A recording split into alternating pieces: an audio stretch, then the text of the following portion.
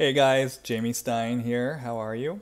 Gonna dive into Bethenny and Carole. It's time. We're almost at the end of New York, and it's time to roll up our sleeves and dig into this mess and see what's there.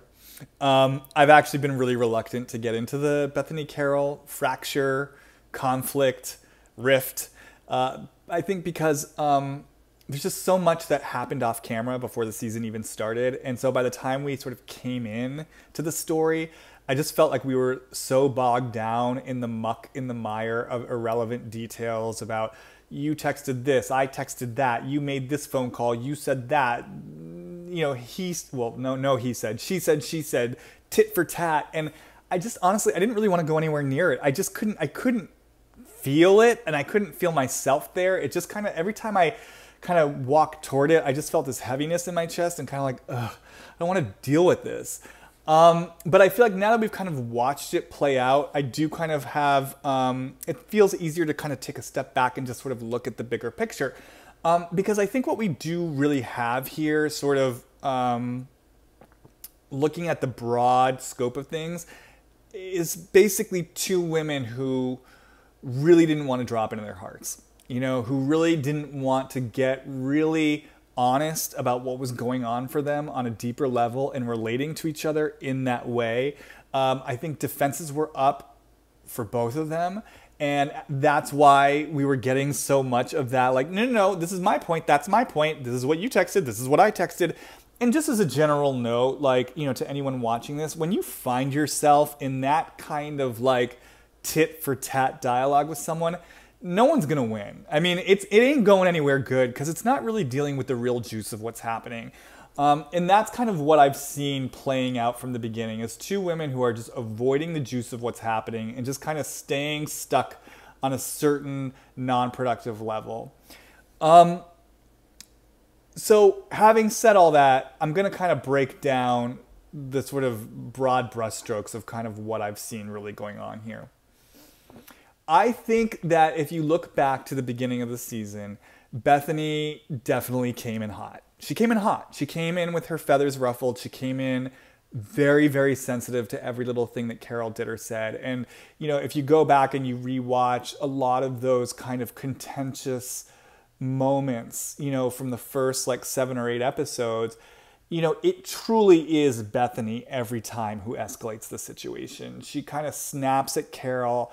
She makes these kind of like really provocative, defensive, overly generalized statements, like at the Berkshires like dinner party. If you go back and rewatch that, like everything's kind of calm until Bethenny kind of strikes out with this comment where she says something like, I don't need any of your financial support for my charity.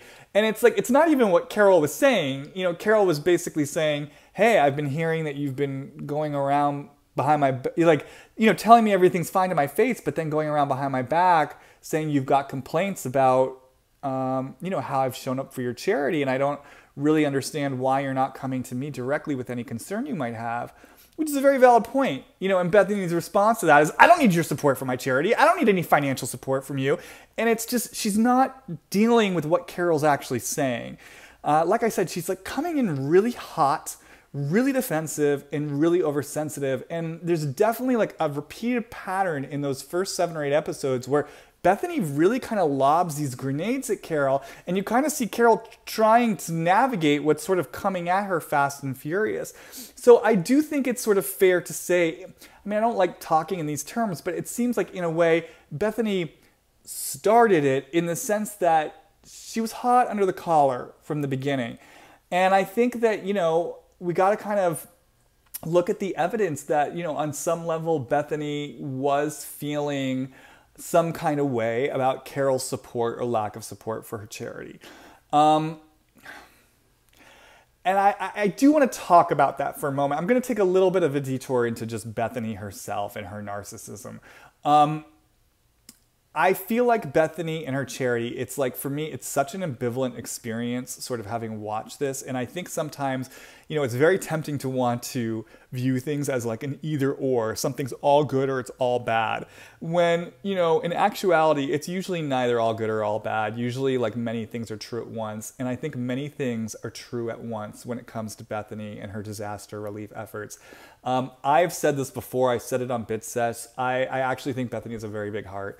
I think she's got a lot of love to give. I think she actually has a lot of joy in the act of creativity and creating things and getting things done.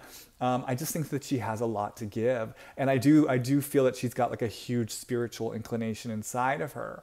And I think like that's why in a lot of ways this disaster relief crusade of hers, it's like the best that Bethenny has to offer. It's like she's motivated, she's making things happening, she's putting it on a big scale, she's putting it out there in front of a global audience. It's amazing. And at the same time, I also think Bethenny is intensely narcissistic. And I do think she's absolutely been feeling herself for doing this charity. I think that, there's been some kind of elitist snobbery of like, I'm doing this. I don't know why everyone's not doing it. Everyone should be doing this. And really kind of like, just, really feeling herself here. And, you saw it at the beginning of the season. She was, handpicked which housewives could come see her receive her award, for her humanitarian efforts. And it's like, it was Ramona and it was Tinsley because they gave her enough money. It's interesting to me that we have found out since then, Carole did actually donate to her cause. I guess she donated something like $5,000. Or maybe, I don't know exactly what the amount was, but she has donated to her cause. So it's just interesting that like Bethenny was selective about who gave enough, who was allowed to come. And then the same thing with inviting Dorinda to Puerto Rico. Like there was a whole conversation with her assistant about which housewife can handle it. In a way, which housewife do I, deem deserves to be there with Queen Bethenny at her, on her noble crusade. There is kind of a sense with Bethenny that it's like everything kind of has to stop, because she has now undertaken this disaster relief and everyone's got to kind of fall in line and sort of, I'm not going to say bow down to her, but recognize her, support her, and get on board with what she's doing. I think both of these things are true. And, I think what I'll just sort of say is just a final side note to Bethenny. It's like, I do think that, in terms of someone who has this big heart and also has this huge narcissistic streak, I do see her narcissism as a way to really kind of have a sense of control in life. I think, as someone who does have a big heart and does have a lot to give, everything that she's described about her past is that it was very chaotic. It was very unpredictable. There was addiction. It sounds like there was physical abuse. There was emotional abuse. And so the sense that I get with Bethenny is that viewing everything through the lens of how it relates to her and me, myself, and I kind of gives her some form of control in this world. Like it's like a filter she can hang on to. Whereas if she's not viewing everything through the prism of how it relates to her, suddenly the world just feels a lot bigger and more uncertain and more dangerous. And so again, I think this just speaks to how two things can be true, that she can have this giving heart and this kind of sense of spirit and also be intensely narcissistic and have a lot of demands there. So I think having said all that, yeah, I think Bethenny had needs from Carole that she wasn't getting fulfilled around this Puerto Rico thing. And that was her opportunity to get honest. That was her opportunity to like drop into her heart and like have a real maybe heart to heart with Carole and say, look, there are things I'm needing and wanting from you that I'm not getting. Look, I'm taking this personally. Look, I'm feeling rejected. Or, maybe even own the egotistical part of her that says, look, I feel like you should be more aligned with what I'm doing because I'm doing something really good here. And yeah, maybe I'm being sensitive, but that's sort of what I want and need from you as my friend. Whatever her truth is, that was sort of the task in front of Bethenny, which was to like get honest with Carole in this relationship. And it seems like she didn't really do that. And instead she kind of went around chirping to people, kind of getting shitty about Adam. And came into the season hot, under the collar, really taking things defensively and kind of going at Carole. So that was kind of like the first domino that kind of set the chain of events in motion. Now that brings us to Carole. Now, before I get into Carole, I just want to take a moment to just do a quick little bit of housekeeping, which is basically if you're watching this on YouTube and if you like these videos and you want to see more of them, please help me out. Hit like on this video down below, subscribe to my channel. And if you want to get alerts of, when I've released videos like these, go to my website, hollywoodreadings.com, and just send me an email and let me know that you want to be on my list. Okay, back to business at hand. Carole.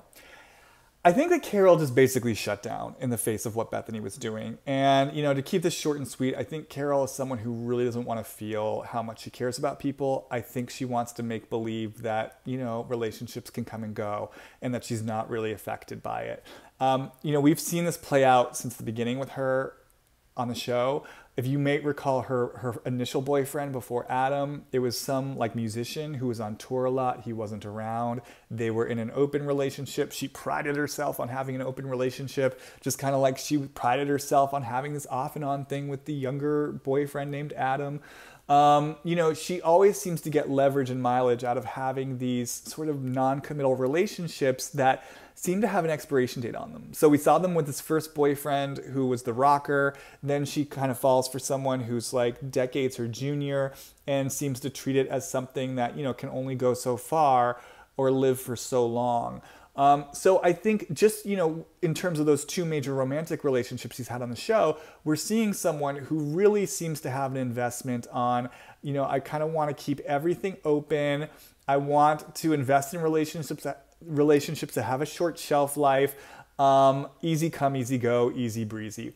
And I think then you saw some of that play out with Bethenny, where it's like as soon as her friend, who, let's be honest, we all know is difficult, we all know is messy, as soon as her friend was feeling some type of way and getting a little prickly, rather than kind of taking a step back and holding any kind of space for the conflict that was emerging, it just seems like Carole really shut down and kind of protected herself from really feeling how much Bethenny matters to her, how much the relationship matters to her, and kind of slid into that, relationships, easy come, easy go. Yeah, I love you, but I mean, there's a time and a place for everything, and there's an ebb and a flow, and maybe we're, ebbing rather than flowing. There's a posture that she assumed, which was just kind of like, okay, this is what it is.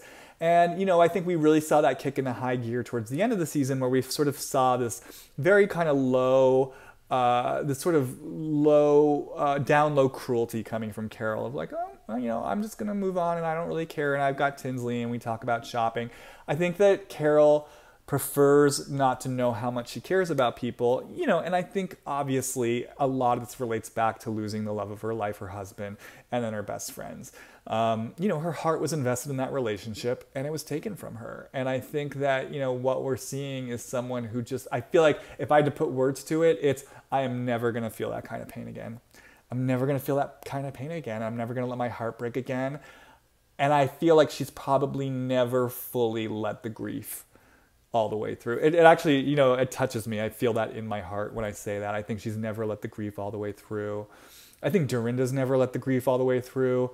And I think, with Carole, we're just seeing someone who is, digging her heels in the ground, and she's just saying, I'm not going to feel the pain of loss. And so I'm going to kind of pretend I don't care. And so then when Bethenny starts acting up, hey guys, sorry for this completely abrupt cut. For some reason, unbeknownst to me, the audio on the last minute of my video cut out for some reason and was completely silent. Anyways, I was basically at the end. Long story short, Bethenny and Carole, two women, both of whom are refusing to go deeper into their hearts. They're refusing to risk that deeper vulnerability, and now their friendship has paid a price as a result. And I think this is a good cautionary tale for all of us.